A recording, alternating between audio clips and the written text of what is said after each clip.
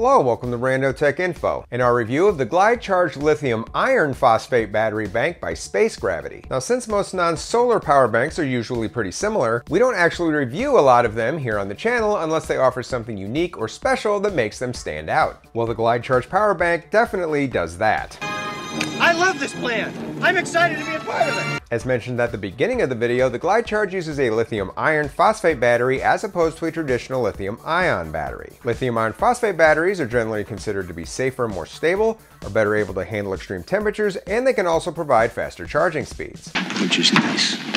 Lithium iron phosphate batteries are also more environmentally friendly as they are less toxic than their lithium iron counterparts, and offer up a longer lifespan, which means they can be used longer before being discarded, and they are more efficient, which means they use less energy overall. But perhaps most importantly, lithium iron phosphate batteries are cobalt free, which further contributes to the bank's eco-friendliness, while also avoiding the plethora of human rights issues associated with the mining of cobalt. Now, if there was nothing else special about this power bank, I would already say that I think it's worth a look, but there is one other feature that does make this power bank stand out. It has a remote control. The bank has 3 ports in total: a fast-charging 65-watt USB-C port that serves as an input and output port, an 18-watt USB-A output port, and a 12-volt DC output port. And both the DC and USB-A port can be toggled off using the remote. The fact that this bank has a remote and a DC charging port means it actually behaves more like a power station than a power bank, which is good since this thing is kind of a brick. I mean, literally. You could build a house with these things.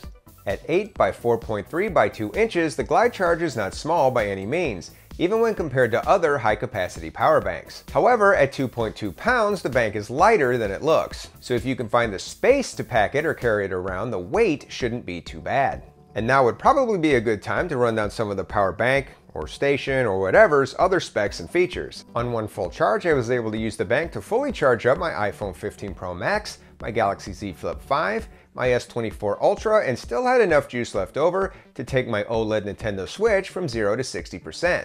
Now, this is actually a little strange since the bank is only supposed to have a capacity of 7,800 milliamp hours, but based on everything I was able to charge, my calculations put the bank at closer to 15,000 milliamp hours. So I'm not entirely sure what is going on here. I guess all you really need to know is that this thing has more than enough juice to charge your personal electronic devices multiple times over and is still FAA friendly, so you can still take it on an airplane. Additionally, Space Gravity claims you can fully charge the Glydcharge in 3 hours. But with a 65-watt power brick, I was able to charge the bank consistently in under 2 hours.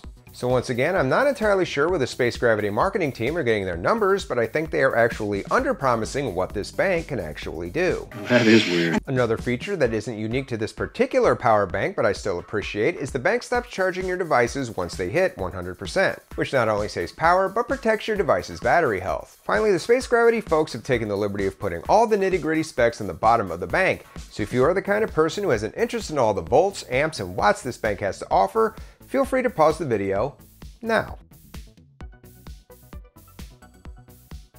So with the possible exception of the bank's size, things are looking pretty good, but if you are seriously considering picking up this bank, there are a few other things you should know. The bank has no IP rating, there is no wireless charging, and the bank uses the standard 4-light method for displaying its charge as opposed to a digital readout, which, considering the size of the bank and its other power station-like features, I do think is a bit of a bummer. And finally, there's the price. You can pick up the power bank on glydcharge.com for $99 USD. And for that, you get the bank, the remote, a DC cable, a USB-C to USB-C cable, and the usual literature. And whether or not you consider this to be a good price will depend on how you see this product. If you don't care about the benefits that come with the bank's lithium iron phosphate battery composition, the DC charging, or you think you won't have any use for the remote control, you will probably consider this bank to be a bit oversized and overpriced. However, if you do value those things, especially taking into account that the battery in this bank should last longer than a traditional lithium-ion battery found in most other power banks, then this bank can potentially offer better value in the long term. The bank does also come with a 30-day money-back guarantee, so if you get it and it doesn't live up to your expectations, you can always return it and get your 99 bucks back. Well, that's all the information I have for one day. If you wind up picking up one of these,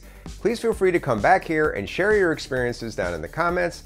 That way we can all continue to learn from each other and make more informed buying decisions. As always, I hope you found this video useful.